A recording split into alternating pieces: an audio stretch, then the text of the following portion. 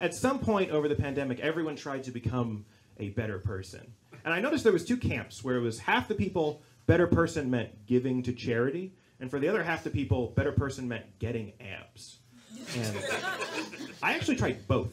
And I can tell you from firsthand experience, abs is so much harder. Like, I have way more respect for hot people than good people. It's not even close. When I meet someone who's like, oh yeah, I'm going down to the soup kitchen to help out, I'm like, dude, I get it. The gym is tough. You don't even have to tell me. Dude, I think hot people do more good than good people. Like, okay, be honest with yourselves. Imagine you're sick. Which would you rather have? Medicine from a good person or a text from a hot person? Yeah. Only jerk off to one of those. I gave up immediately. I gave up trying to be hot so fast because I tried. Have you guys tried jumping jacks? No, but with like adult balls. It's not right. I tried it because I could hear my balls. Because they would gently slap the upper, and I could hear it. I mean, it was subtle, but it was a definitely audible, like... It sounded like an old woman eating oatmeal. But it wasn't that, it was my balls. So I did that 3 or 4 times, and I was like, all right, I'll do charity, okay.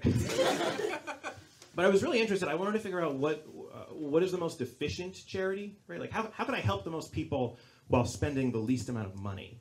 And it turns out it's actually buying malaria nets. Yeah, or rather, anti-malaria nets. It's not a smallpox blanket situation. And they're like, I got you this net. They're like, why is it buzzing? I'm like, just enjoy the net. It's a gift. But it's true. That's true. That's by far the most efficient. If you wanted to help the most people, malaria nets is the best, by far.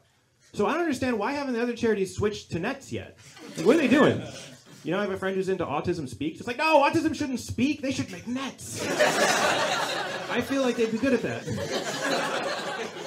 Or, what is it? The Make-A-Wish Foundation? No, the Make-A-Net Foundation. Those kids still got a few good weeks left in them.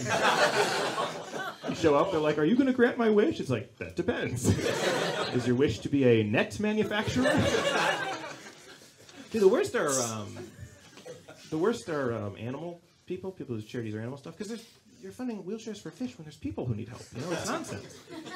People are so much more important than animals. Like, if it was up to me, and I had to decide between letting one person die or killing 800 dogs, I wouldn't even have to think about it. I would push the button, I would lower the net full of dogs into the lava, and you're like, oh, that's so sad. It's like, I know, what a waste of a net, but like, I'm helping.